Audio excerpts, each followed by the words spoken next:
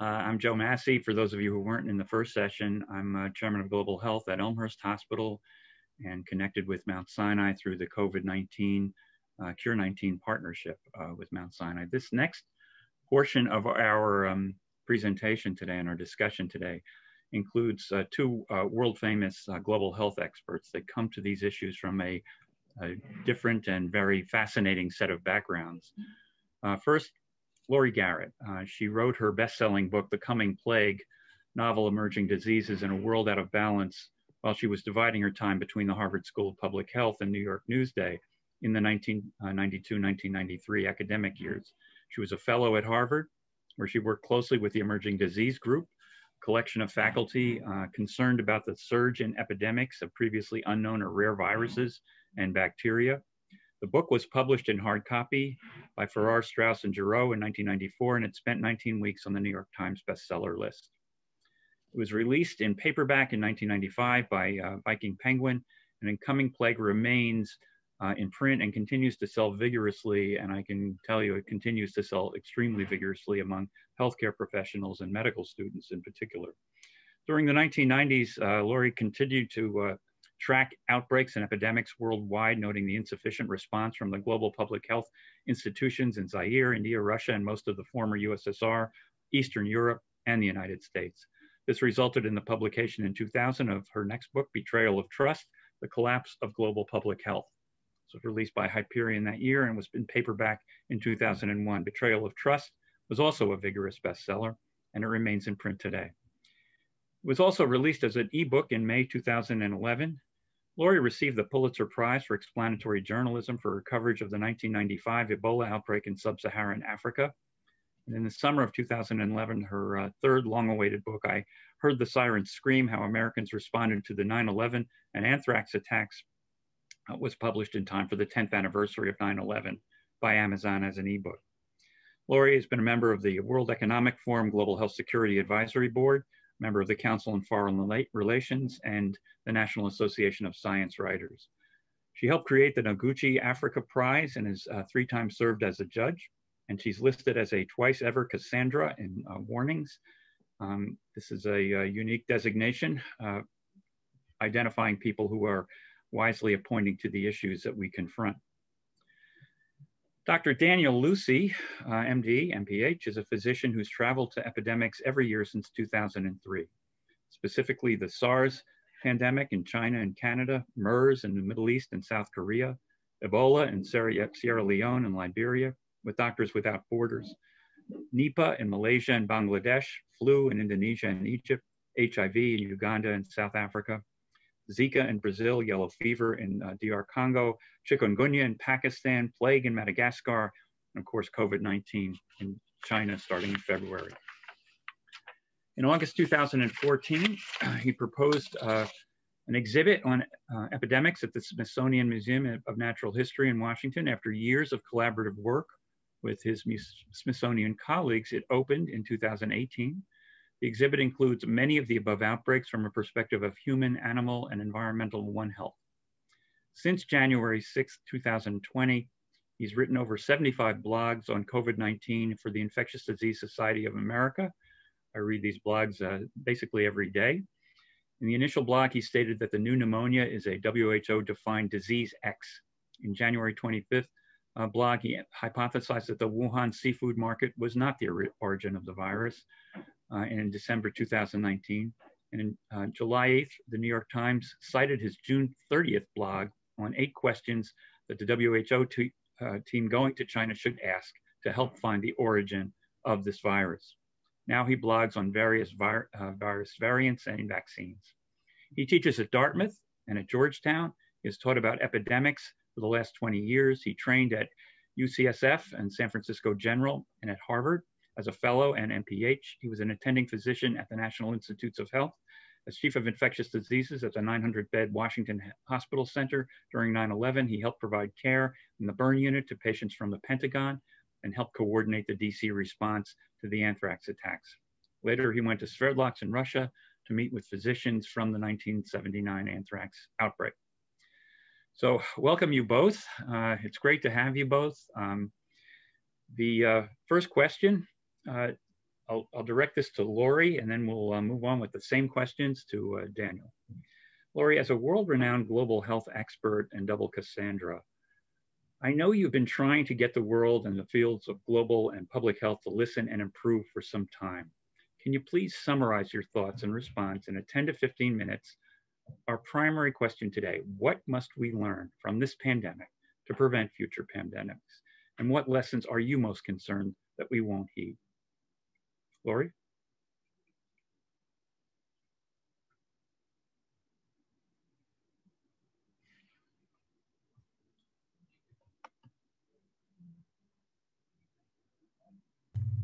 There you go. Thank you, Joe. Sorry, after all the Zooms that all of us have done, that was a sign of gross incompetence on my part. And I feel like we should have heard your bio, for God's sake. But thank you very much for that very generous introduction. And I do have some very strong feelings, as you can imagine, about your question. And I'll try to plow through really quickly. At this time last year, we were watching the situation unfold in China. And we saw a transition occur from a kind of cover up, the big lie, oh, it's no big deal, it's not in any way connected to anything, don't worry about it world, to Xi Jinping personally stepping in and ordering the state council to fire pretty much everybody who'd been in charge in Wuhan and Hubei and take over an all of government response that was massive, the like of which seriously, historically, has never been seen, even in 2003 SARS. And I was in the middle of China in 2003 in the SARS epidemic, traveled all over the country. And I saw initially that China unfolded according to that playbook, the same response. They started out by reacting to this virus the way they did to SARS 2003, shut down cities, set up roadblocks, fever checks everywhere, giant quarantine centers set up, massive infectious disease hospitals built like 5 days, 6 days. And what I saw unfolding, I thought, wow, we can never do a single one of these things in the United States of America. If this is what it's going to take to stop this virus, we've already failed, because we can't build a hospital in 7 days. We can't build a hospital hardly in 7 years. We can't do massive roadblocks across America because a huge percentage of America carries guns in their cars and would blast any government official trying to tell them what to do. We can't mandate quarantine. We'll have the libertarians and, Rand Paul will lead the charge, and that will fall apart. And step by step, we watch China take measures that should have been, a clarion call to the whole world. Whoa, pay attention. This is not an easy bug to control. But we were smug, and not just the United States. Almost the whole world was smug, except China's immediate neighbors, who had had more than enough experience with China underplaying the nature of its outbreaks and had gone through SARS. And they also went to their playbook from 2003 SARS and said, where did we go wrong that time? Let's jump fast and make sure we don't repeat those mistakes. And that included a lot of nosocomial transmission. In the case of SARS, it was a really big hospital spreader. And so all across Singapore, Vietnam, Hong Kong, Taiwan, you saw governments say, whoa, this might be SARS. Let's review our hospitals' infection control standards, our surveillance systems. Let's jump on this and be ready. Meanwhile, we were in year 2 of a really vicious trade war between the United States and China. And it was almost immediate that Donald Trump went from, I'm in Davos with Xi, he's got the situation under control, nothing to worry about, to let's call it the China virus. And so we now flash forward to a situation where any actual breakthrough, any wisdom from China must be ignored. It cannot be a possibility that America will acknowledge that China might have done something right. So we are not learning from the Chinese experience. We are utterly and completely ignoring and condemning it. Meanwhile, they're having a resurgence. And if we were paying attention right now, we would see that 75 million Chinese are under quarantine, that they are responding with tremendous haste and lockdown to a handful, really, of cases, comparatively speaking. And they will bring it under control. and their GDP growth is the highest in the world, and their economy is pretty much going full steam, while we are at more than 26 million cases and our economy is really suffering. Okay, so what are the big take homes from all of this? First of all, we have a huge hubris problem in the United States, and all of Europe does as well. We always have assumed that infectious disease threats that would be significant would come from over there, not here. And our great wisdom, our massive, fabulous scientific expertise and everything, we would act as the great teachers. We would share our health security expertise, our laboratory skills with those poor, beleaguered, underprivileged post-colonial societies, especially in Africa. And our notion of public health was completely different between global health and public health inside the USA. So on the global health front, we were all about poor people. We were all about poor economies. But nationally, we have completely demeaned our public health infrastructure. We have nothing but disdain for it. And everything is about medicine. Everything's about organized medicine, organized hospitals, healthcare for the rich, healthcare for the insured, and then kind of poverty charity programs for the rest. And we also have always assumed that there would be silver bullets. Any outbreak, if it really did spill over here, we would find a cure really fast. We would find a drug that worked. We would get a vaccine out in record time, which we have in fact done this time. And we would have, what was necessary to bring it under control. So shock and awe for us is to discover, no, we don't have a supply chain for anything. We can't even get N95 masks supplied. We can't even get hospital gowns where they need to be. Shock and awe is, no, we can't develop rapid diagnostic tests. We're a complete flummox at this. And shock and awe is discovering that we don't know the difference between a hospital medical test to confirm a diagnosis that will guide treatment options versus a mass surveillance skill test that will allow public health to understand the prevalence, incidence, and directional flow trends of our own outbreak versus an antibody test that will tell us where has the virus been, how is it moving in our society. We don't have any of this. So where are we now? We're with totally non-standardized tests. You can't compare one test to another. We have no idea what any of our data means. What does 26 million positive tests mean?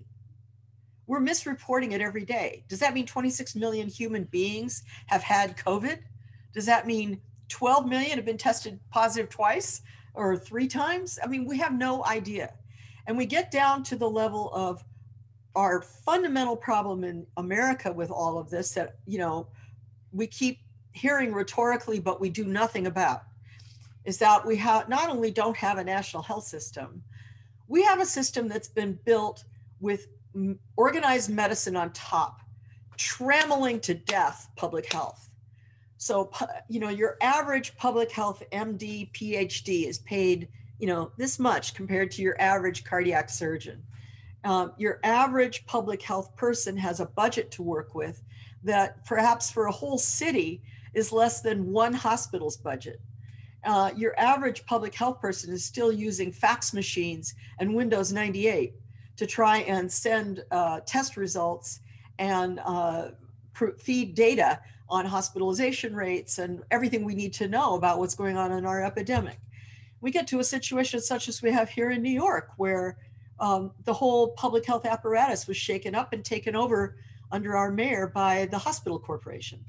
And so we have now no clear delineation between where organized medicine starts and where public health ends. It's all one giant glom with organized medicine on top and the hospital administrators on top. Bottom line, I think, as we go forward is, we have always assumed when outbreaks occurred that there was a strategy and somebody was in charge and there was a chain of command. And if there wasn't a strategy and a chain of command, then that became the thing that had to be addressed immediately. And that was a typical, in outbreaks that Dr. Lucey and I have been in all over the world, it's typical that one of the first steps of a WHO intervention is to push the national government, the national responders, to actually agree on what's the strategic goal and how do we get there? Some chain of command and some set of target interventions. We've never done that with this epidemic. We haven't done that nationally, we haven't done that locally, and we haven't done it globally. We have no strategy. There is absolutely no agreed upon strategic target. Are we after eradication of the virus? Are we after elimination of threat to our own personal being, even at the expense of another 2 billion human beings on planet Earth, because we deny them access to the tools that we use to bring ours under control? Are we after just reopen the economy? We have no agreed strategy or target. And that's where we are today, a complete chaotic mess. I hand it to you. Well, thanks very much, Laurie. You have given a stark and convincing description of where everything stands right now. And it is going to be an enormous challenge to really do anything that is effective and that actually sticks in between crises like this. So let me next turn to Dan Lucey. Dan, he and I have worked together in a number of ways. He's come to our hospital to do presentations on global health, and it's great to have him back again. So Dan, let me start you with the question I started Laurie with. Can you, what must we learn from this pandemic to prevent future pandemics? First, I'd like to say thank you very much, Joe, for the invitation to join your 4-hour webinar today. And also I'd like to thank Laurie for saying most of my points, which just goes to show that I think that you know, being on the ground, if you will, whether it's in China and SARS or Ebola in West Africa, where just briefly, it was the only time that Laurie and I ever literally crossed paths at the Doctors Without Borders facility in October 2014 in Monrovia in Liberia. I was working there with patients, hands-on care, and I was going out of the checkpoint, if you will, where we get bleach going out and bleach coming in on our shoes at least. And I saw Laurie and I said, the next plague is already here. It's sort of a take from her book from 1994, which I read way back then, and I using in a class that I'm teaching tomorrow night at Dartmouth about epidemics. So, Joe, I'd like to start with just 3 what I consider sort of overarching lessons that I think apply to this pandemic, but in general, I think could be applicable to all pandemics, or the term I like to use is pan-epidemics, so I don't have to get into any linguistic arguments about, well, what's a pandemic and what's an epidemic, and so pan-epidemics, if you will. And so the 3 lessons are each just 3 words. And the first one is anticipate, recognize, and act. 3 verbs: anticipate, recognize, and act. The second, again, with my hat off to Laurie, because she used the key word here, one of the 3 words. So the second lesson is humility, not hubris. And the third is synergy of strengths. Then what I would say from a tactical or an operational, or well, what does all that mean? How do you translate it into reality?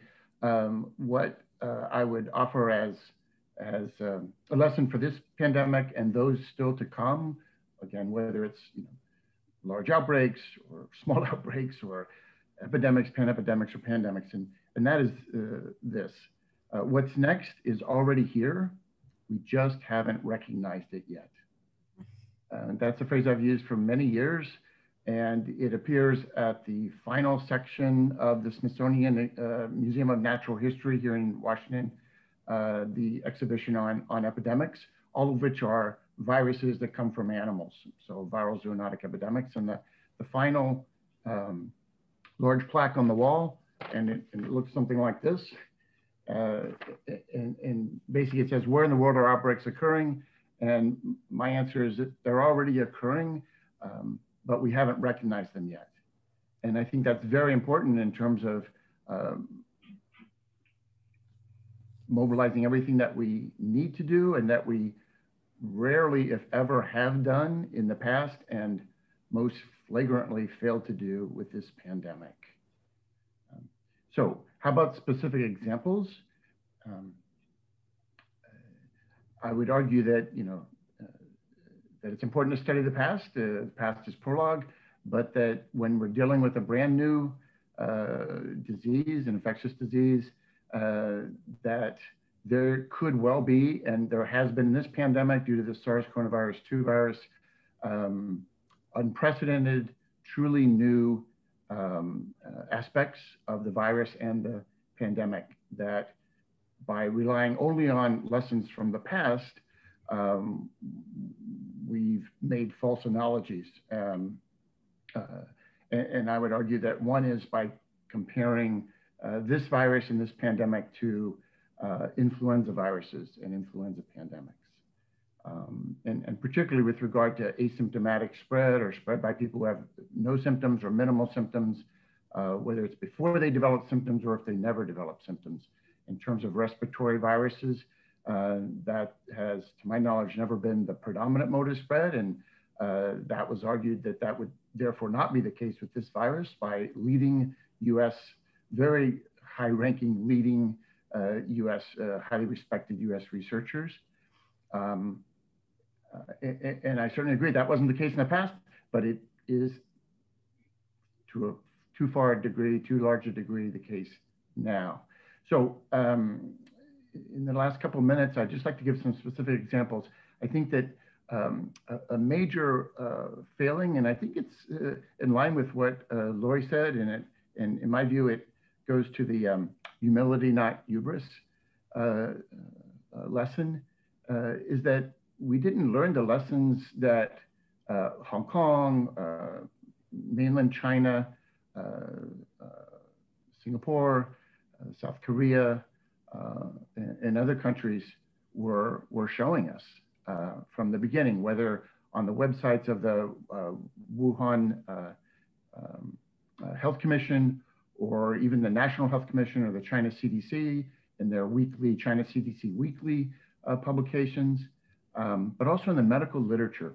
And so before China officially, the Beijing government put a clamp down on any publications about the epidemic or about the origins of the epidemic having to be approved by the central government, a large number of very important papers were published in English in mainstream Western medical journals like The Lancet, the New England Journal of Medicine, the Journal of the American Medical Association, and they provided very, very helpful information, but we didn't pay attention, in part because of, I think we didn't have enough humility.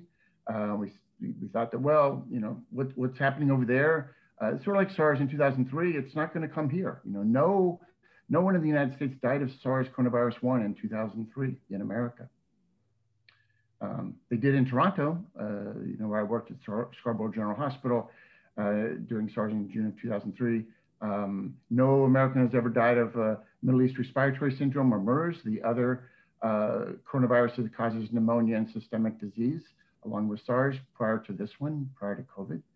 And I'm afraid that we just assumed that the past was prologue and we didn't need to worry very much about what was happening in China and then very soon in other countries with regard to this pandemic. Another lesson is that China reported in public information that the virus had spread to all 31 of their provinces and most of their major cities very early on. Wuhan is a high-speed train hub for all of China, as well as having a large international airport. So the virus traveled in the bodies of people, particularly right before their Chinese Lunar New Year. But we really didn't pay attention. And most importantly, we didn't act. We didn't recognize the significance and we didn't act as a result. So just to touch very briefly, some specific examples. December 31st of 2019, Hong Kong put up a dedicated website to this epidemic, and started testing people who came to Hong Kong from Wuhan, and they made public the results of that testing every day. They sent out a letter on December 31st to all the doctors in Hong Kong, calling their attention to this new pneumonia, which in December 31st wasn't known to be due to an infectious disease agent, let alone a coronavirus, but soon thereafter was recognized. Laurie Garrett was already writing, I think it was January 8th, in Foreign Policy, something that I read as soon as it came out. So she did recognize the significance of what was unfolding, but not many Americans did. And soon thereafter, though, on Friday, January the 24th of last year, in The Lancet, there were 2 papers published by Chinese colleagues, and one basically presented evidence that was clear to me that the virus did not start in that seafood market in December. And I wrote about that that day on my blog, and the next day, Sunday the 26th, John Cohen from Science wrote an article that he posted online that night, and I had dozens of emails overnight from people around the world, some friendly, some very unfriendly, about my position that the virus didn't start in that market, and that has significance. At the same time, there was a paper published from Hong Kong investigators in Shenzhen describing a family, Shenzhen, a large city in the mainland right on the border of Hong Kong, that said that there was transmission within a family, including in a asymptomatic member of the family. So that, again, was a very important writing on the wall, if you will, that we didn't read or we didn't understand the significance of or what we need to do. Very soon after, and this is one of the last 2 examples I'll give, and then we'll go to discussion.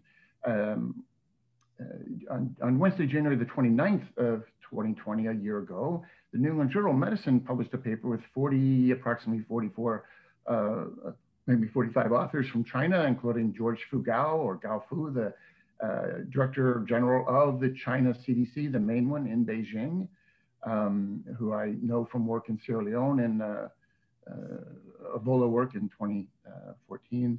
I respect him a lot. And also the Dean of the School of Public Health in Hong Kong, Gabriel Leong, was another co-author.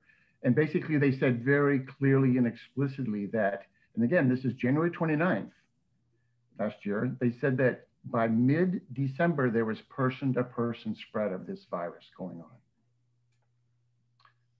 For me, again, that's a very loud rocket explosion. It's more than a red flag, and we really didn't appreciate what that meant. And the last example I want to give is that it wasn't until January 20th that China admitted that there were at least some healthcare workers infected, 14 in total, 1 hospital, 1 neurosurgical unit, 1 difficult intubation. But for me, that was the writing on the wall. Up until then, China said, you can't get healthcare workers, or healthcare workers haven't been infected. I just thought that was so strange. How can that be the case? Many thousands of healthcare workers were infected in 2003 around the world, mostly in Hong Kong, but also in Toronto and Singapore and elsewhere with SARS coronavirus 1.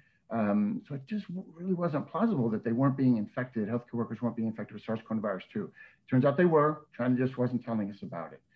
So the landmark publication was on February 14th, a Friday last year. I was in Hong Kong. I read it, my heart sank. It said that there were 1,716 confirmed healthcare worker infections and probably over 3,000 total that weren't lab confirmed, or some number that weren't lab confirmed, but 1,716 were. So I wrote something on a blog and I sent it to many people, not to Laurie, I didn't know her, but to many people, in DC and Bethesda, in Atlanta, and Seattle, and San Francisco, and New York City, including some prominent medical journalists. And there was just silence. To me, this was the most important, and I'm biased as a healthcare worker, but it was the most important definitive evidence that there was person-to-person spread. And what was going to happen is what unfolded in terms of spread in the community, spread in the hospitals, healthcare workers being infected and dying, whether it was Italy or elsewhere in Europe, or home or elsewhere in Iran, or Brazil, or the United States, or anyone else. So if you look at the US CDC's website, as of yesterday, healthcare personnel, they said that there's over 350,000 that have been infected and over 1,250 that have died. And those are as they say,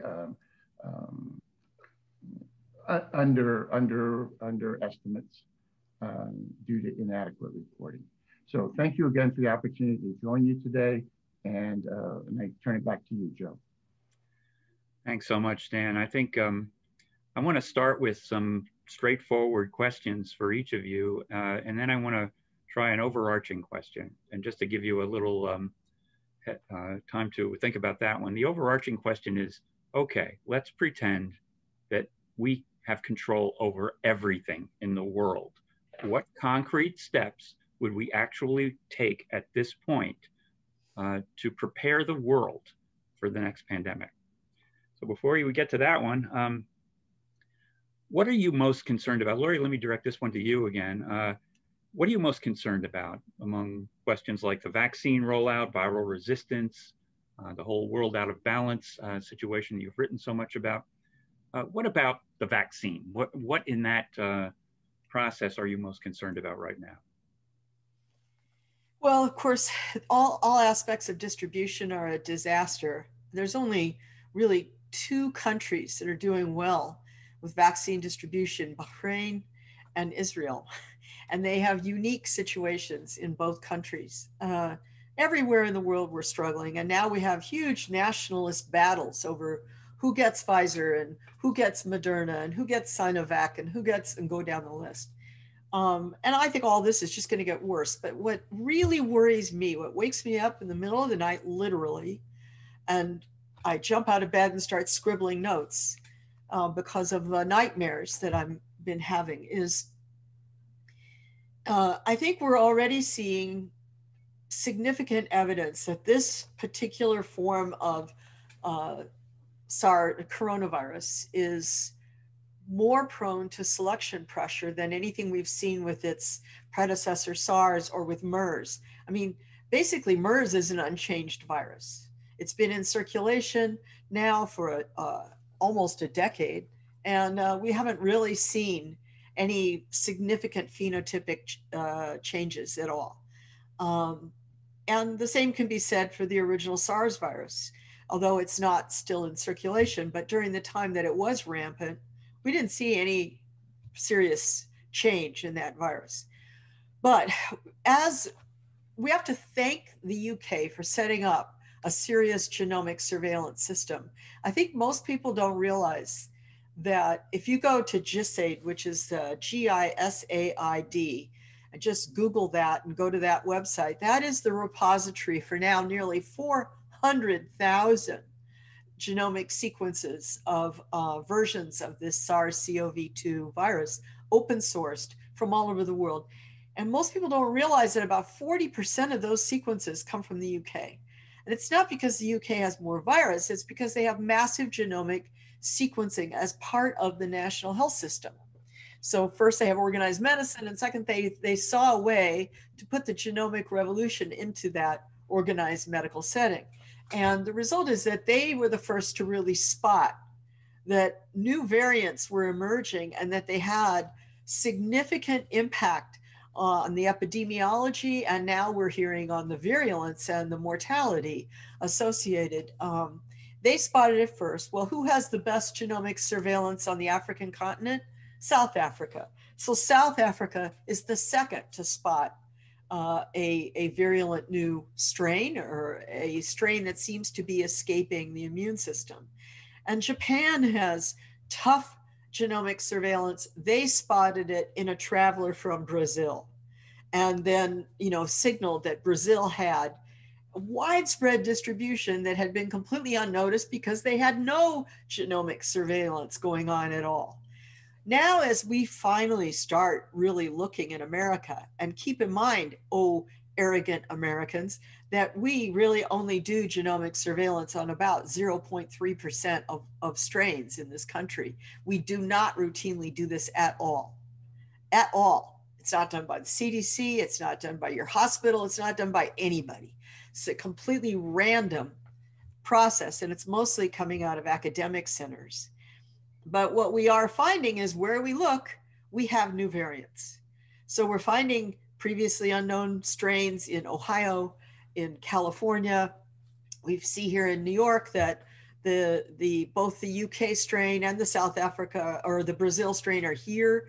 I'm sure if we had the capacity to really look, we would find variants all over the United States, because we have such a massive amount of virus and a massive amount of household transmission. We have grossly underplayed the importance of household transmission.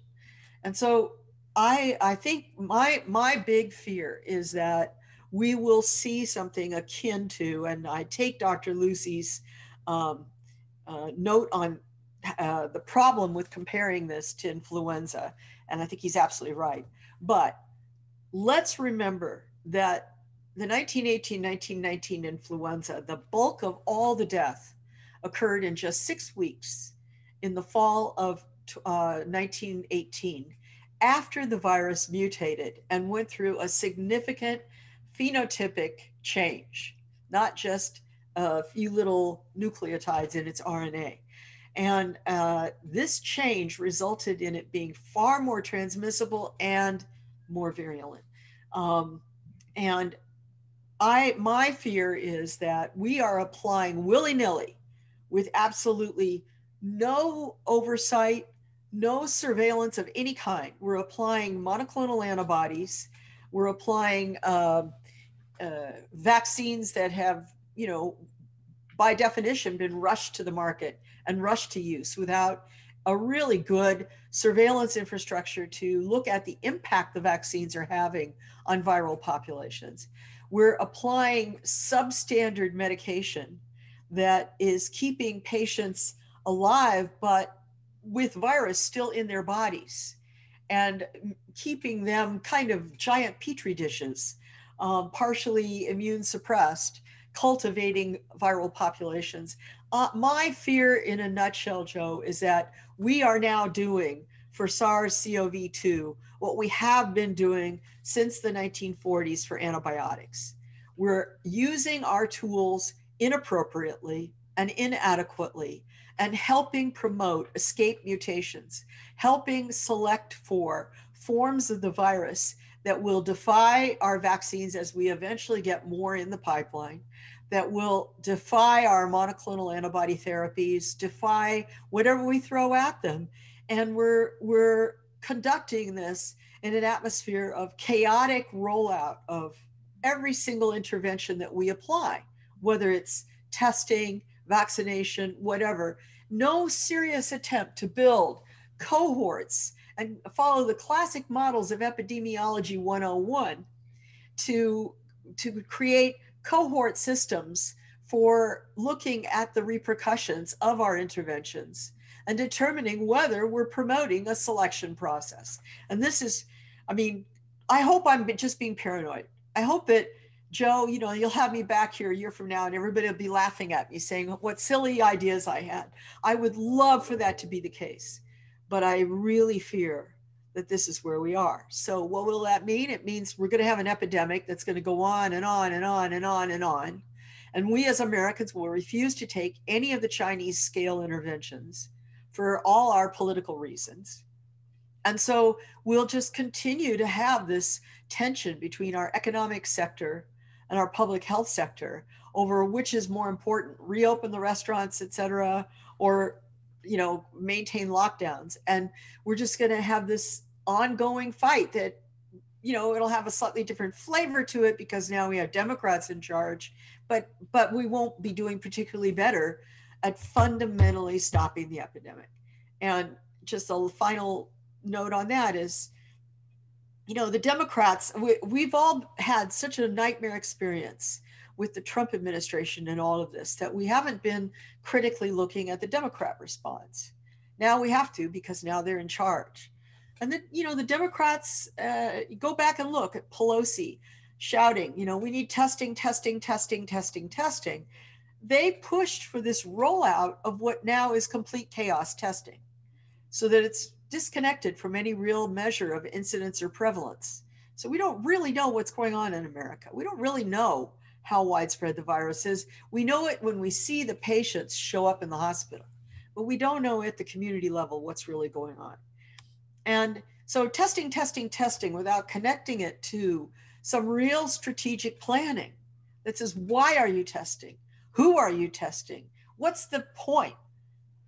It will fail. Well, now we're doing the exact same thing with vaccination.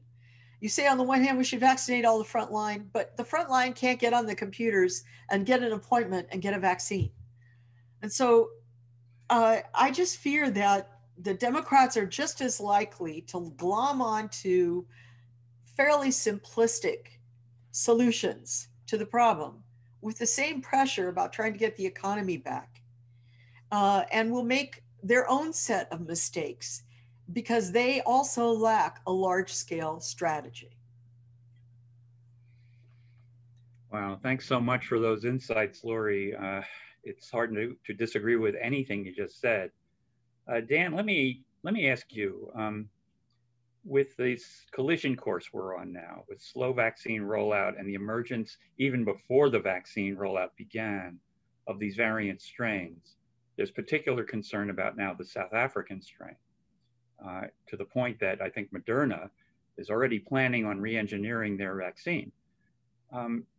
What's your overall view of these variant strains? Are we destined to have multiple different booster now vaccines, or is this something that we don't need to be so focused on right now? Thanks, Joe. I think that the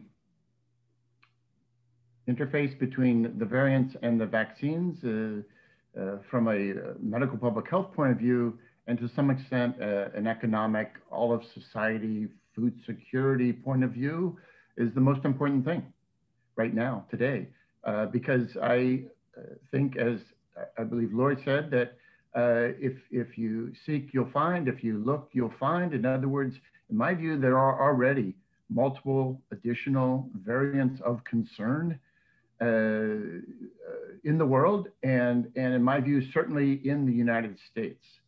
And in the United States, I posted a blog January 3rd giving reasons why I thought that there would be major variants found in early 2021 in the United States, and that's because we have by far more confirmed infections than anyone else. So if we have 25 million approximately with these tests that are positive, South Africa had reported 1 million people infected, and the UK 2.5 million. But for the reasons that Laurie laid out in terms of excellent surveillance in South Africa and the UK, and also now I'd add Denmark, I think just announced they're going to sequence all of their viruses. They recognize the variants of concern. They may not, those viruses may not have even originated in those countries, but due to their great surveillance, they found them. So I think that there are more because of the large number of people that are infected in our country. Each time somebody's infected, there's an opportunity for the virus to mutate in a way that significantly helps the virus, and therefore, doesn't help us, the human species. It's the virus species versus the human species. Secondly, there's a large population of people who are immunocompromised in the United States and, of course, worldwide. So far, the reports that I've seen of long-term, meaning months-long infections with the virus in people immunocompromised because of cancer, immunocompromised because of autoimmune or rheumatologic disease. I haven't seen any reports in anyone with HIV so far, but I think any kind of immunocompromise increases the risk of prolonged infection and mutations that can occur with prolonged infection. The perpetual battle between the pathogen and the immune system, in this case, the SARS coronavirus 2 and the human immune system, gets played out. And then on top of that, I think, although I don't know the numbers, that the United States has as many or more people who have received convalescent serum or plasma that contains antibodies from people who have survived. But my understanding is that particularly early on, the plasma was of varying, what we call antibody titers, varying amounts of antibody, or of antibodies that were neutralizing, that killed the virus. And so in my view, that's also a potential way to select for an antibody-resistant virus. And I didn't say it then, but to me, I thought about it, and to me, it's a real issue that, again, that is that I'm afraid that if we give just one dose of a two-dose vaccine, two-dose vaccine that's been evaluated in phase 3 studies for safety and efficacy and given emergency use authorization in our country or in other countries, that we're going to run the risk of selecting for vaccine-resistant viruses because there won't be high enough titer of antibody or perhaps induce enough T cells so that when the virus, some small population survives or breaks through the vaccine, it will be resistant to that vaccine. And that would be obviously a huge disaster. So I think we do need to develop new vaccines, and I think we need to do it now. I think Moderna is the first. I think others will follow soon in doing so. And I would go so far as to say it's not going to be enough just to have an annual COVID vaccine, by analogy to flu vaccine, because I think we need to act now. We know about these 3 significant variants, the first found in the UK, first found in South Africa, first found in Brazil and at the airport in Japan and Brazilian travelers, but there's more out there. And I think the Brazilian one is very similar to the South African one in terms of the mutations, especially in the receptor binding domain, including 1 or 2 that confer antibody resistance, as well as increased contagiousness. So I think there are more out there. So I think we're going to need to have eventually a universal coronavirus vaccine, but that will be a long time from now, I'm afraid, just like a universal flu vaccine. So I think we need now is to create and to produce and to make available and to get into people's arms what might be called a multivariant COVID vaccine. More traditionally, it'd be called a multivalent, a trivalent, or quadrivalent, like for influenza. Each year, there's 4 different influenza viruses, 2A and 2B influenzas. I think that's what's going to be needed. I think the current vaccine is going to protect adequately for the B1117 variant that was found first in the UK, but I'm really not that optimistic about the evolving variants from first found in South Africa and Brazil. And certainly there are others, including in this country. There was one from California reported last week called CAL.20C. Whether or not it is of major concern I don't know yet, hasn't been reported, but there will be more. In my view, there already are more. So we need to create a template for how to respond and evaluate each variant. And we need to have a table, and both of these things I posted examples on my blogs earlier this month of variants versus vaccines. And it's not just vaccines, it's 1 dose or 2 doses of the vaccine. What percentage vaccine efficacy is there against each of the known and then the still unknown, but already circulating somewhere in the world, additional variants of concern. So let me stop there, Joe, and turn it back to you and Laurie. Yeah, thanks so much, Dan. Can I just say something? Yeah, please go ahead, Laurie. I mean, everything Dan said is just fabulous. I mean, it's spot on. I do agree with every single word of it. And I would just add a couple things. First, because we didn't have a strategic approach, we still don't, as I said. Operation Warp Speed was designed with one thing in mind: get vaccine out the door as fast as possible.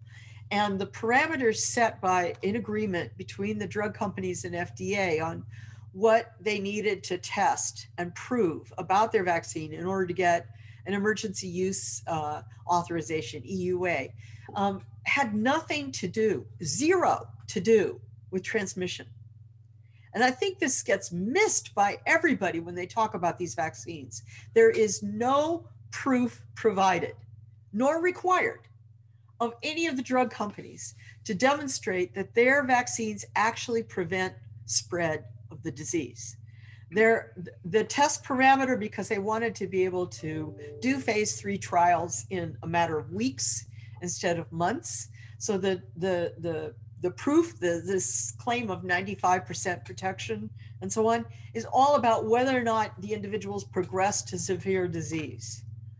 It's not even, did they get asymptomatically infected? What they looked at was severe disease, hospitalization rates, death rates, and so on. So what we can say with confidence about the existing pool of vaccines, including ones back in the pipeline that are still heading into phase 3 or about to end their phase 3 trial, what we can say with confidence is these products will help keep you from dying. What we can't say is these products will stop epidemics. And now, as Dan points out, if people want to not take a second dose as a matter of policy, or dangerously here in the United States, now we're talking about moving the timeline out so you can go 42 days without your second dose. Just wait. Soon they'll be saying 60 days is fine. 85 days is fine, whatever, maybe next year you get your second dose. Well, as we take all these steps, we're lowering the threshold of our targeted neutralizing antibody titers. So we know that just Pfizer, for example, between dose 1 and dose 2, which I believe are separated by 21 days, ideally, you have a 50-fold difference in antibody titer. So to go back to the antibiotic resistance model, right? Joe, would you give to your patient a dose of antibiotics that you knew would wipe out 10% of the bacteria in their bodies that were causing the disease, when you know perfectly well if you up the dose, you'll wipe out 100% of the bacteria? Of course you wouldn't, because you would be breeding drug-resistant strains of bacteria in that human's body, so that now you have to go to ever more expensive and more toxic products to treat them. We're kind of doing that experiment right now with vaccines, and politicians are making the choices. Boris Johnson is making the choice. Can we forego the second dose? Based on nothing. And by the way, we don't really know all the details of what Pfizer or Moderna or AstraZeneca have found in their trials, because they've not been required to release to the public all of their data. So now, today, the European Medicines Agency is meeting to decide whether or not to approve AstraZeneca's vaccine. And for the first time, we're hearing that there's some data that they've kept secret that shows it's only about 8% protective in people over 70. What? Was anybody seriously considering using this? Well, thank you both again. Let me just, before we turn to Q&A, if we have any time, let me ask you my overarching question. Let's pretend that the two of you are in charge of the global approach to pandemics, epidemics, et cetera. And you want to start with concrete steps that would really enable us to do better. Dan, what do you think?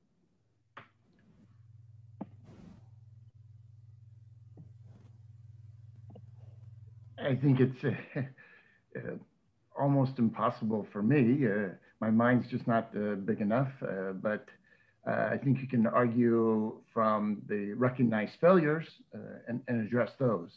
I think that some of them are addressed in the 200-page National Strategic Plan for COVID that the new administration, President Biden, put on their website on inauguration day, or January 21st. The seventh of the 7 goals is to prepare the world better for, and the USA better for what's next, basically.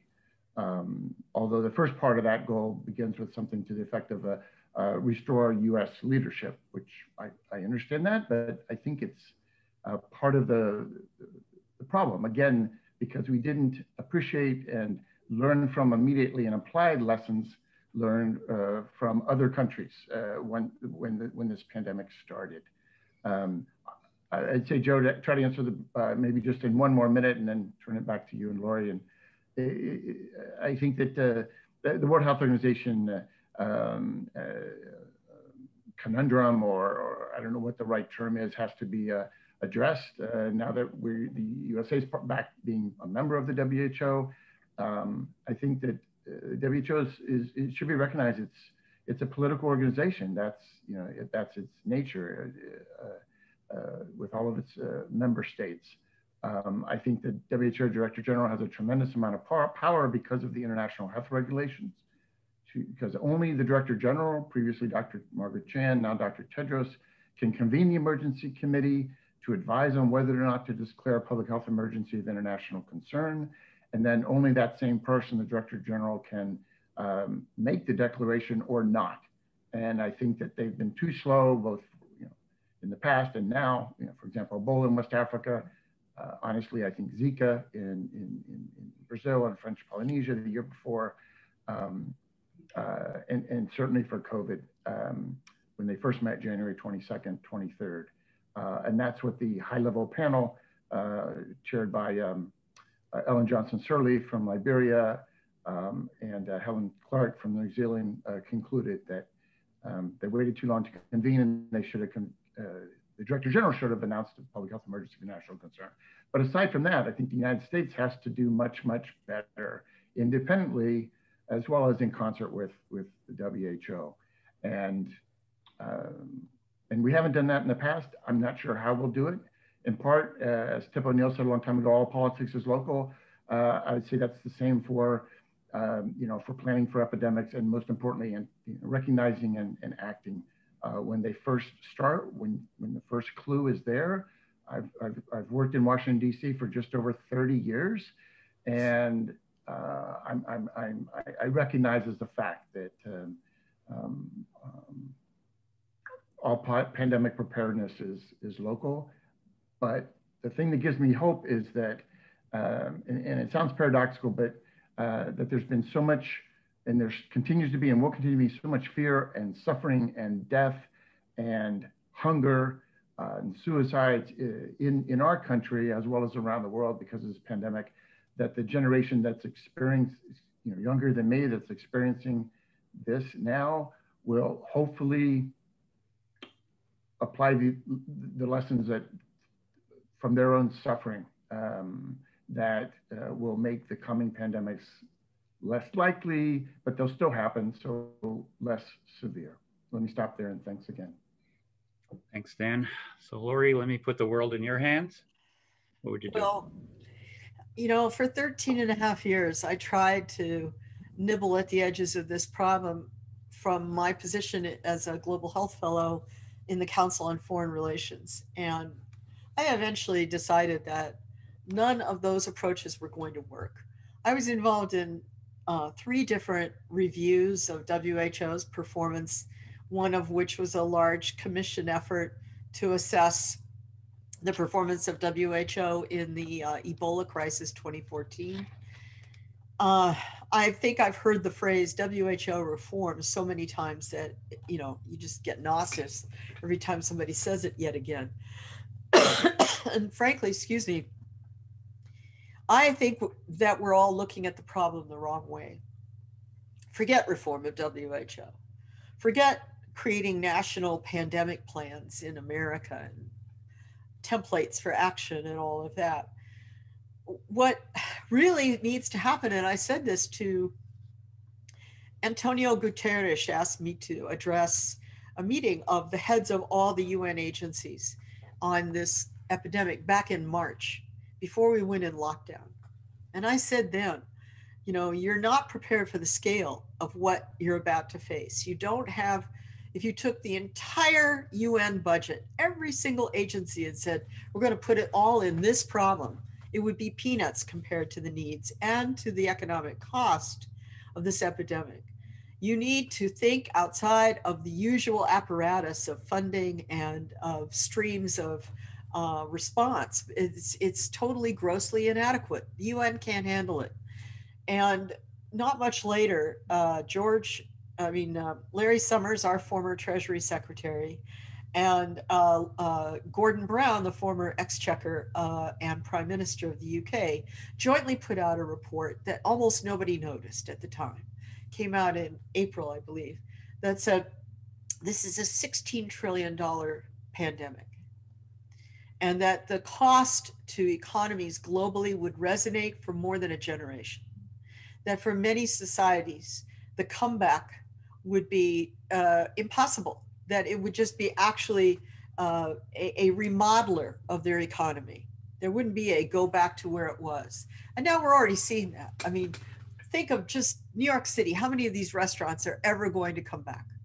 How many of the arts groups will ever be back again? So what I think fundamentally we have to ask is, who's feeling the pain and still has enough money to come back from it? The corporate world. Look at who's making money off this epidemic. Amazon and UPS and all the big delivery companies and the financial industry, Wall Street. They're making money hand over fist. We need to be able to say and have mechanisms in place to respond that say to the multi-trillion-dollar empire of the planet, if you want preparedness in the future and you want rapid response, you have to pay for this. There has to be a way that we tithe the system, tithe the profits that are being made off of epidemics, to turn that money into meaningful programs of surveillance and response. And not, 100 million here and 100 million there, but multi-billion-dollar permanent infrastructures that are global in scale and feed a global system of response. Thank you very much. Thank you both. Dan, Laurie, we are at the end of our hour.